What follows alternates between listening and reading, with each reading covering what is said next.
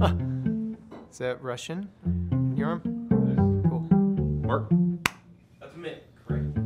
Mick, yeah.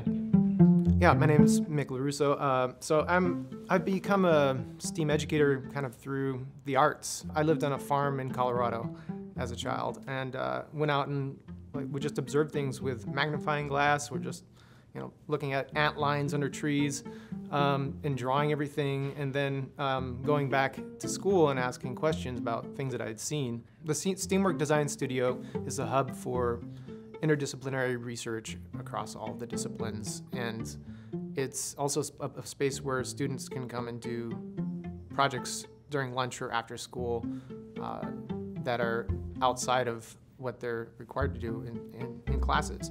So it's a space for innovation on all levels. STEAM is an acronym for science, technology, engineering, art, and math. I like to add another E for ecology. That's a big part of what my goal is with the space, and sustainability is maybe another S. A lot of times we use what's called the design thinking method, which is like an engineering method where you go in and you ask, what are the needs? Like, what's the problem first, and what are the needs associated with that problem? So it could be a scientific problem, or it could be like a problem in somebody's life. Like maybe it's just like, how do I organize my locker? So those kinds of problems can drive a really interesting design process that can involve mathematics, science, measuring, drawing things on CAD programs. We work directly with teachers to develop workshops at the STEAMWork Design Studio, like our long-standing boat workshop where 7th graders design boats, creating a tempest and seeing how well their boat does the first time, and then redesigning it based on whether it failed or whether it was amazing, but they wanted it to have like the face of Ed Sheeran on it or something, the second iteration. We work a lot with aerospace engineering. Isabella and a number of other upper school students, they've been working on flight computers in there for experimental rocket.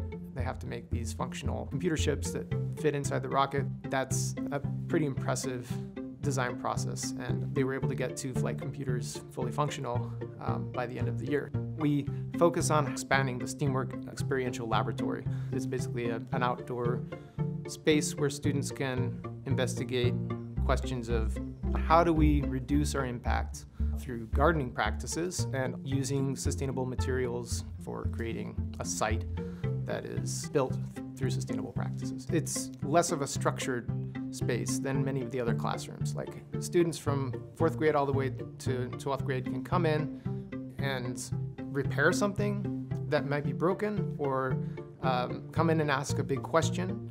That's really where I want students to get, where they're like driven by their own curiosity and their own desire to make something the way they want it, and understand that they're not going to get there the first time. They go through iterations. We have a lot of technology in the STEAMWork Design Studio, but really what it comes down to is asking those questions and getting excited and amazed about something.